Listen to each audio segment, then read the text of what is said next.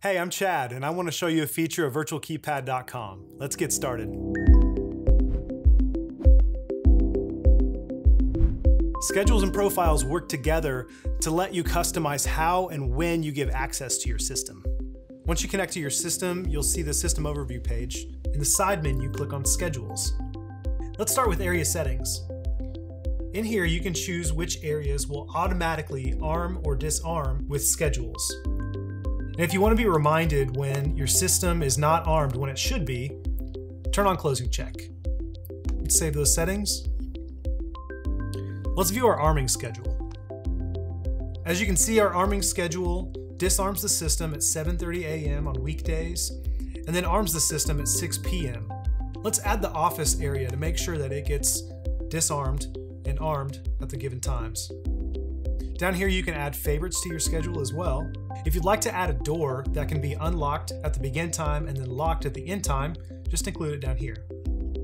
Let's hit save, and now we've edited the arming schedule. Let's say you've hired a new custodian and you want to give them access to your system, but only at certain points of the week. Let's create a new schedule for our custodian. Click the plus button at the top. Let's start by giving it a name. Let's call it Custodian. Let's give them access on weekdays from 8 p.m. to 10 p.m. Great, we don't have to configure anything else. We'll take care of the rest on the Profiles section. Hit Save. Profiles let you customize the permissions a user has on your system. Let's create a new profile for our custodian. Now let's jump over to Profiles. Let's click the plus button at the top of the Profiles page. Let's give it a name. Next, let's go down to the Areas section and give them the ability to arm and disarm all areas on the system. Next, we want to give them access to all areas on the system. Then we'll give them the schedule that we just created. If you scroll down, you'll see a bunch of profile options.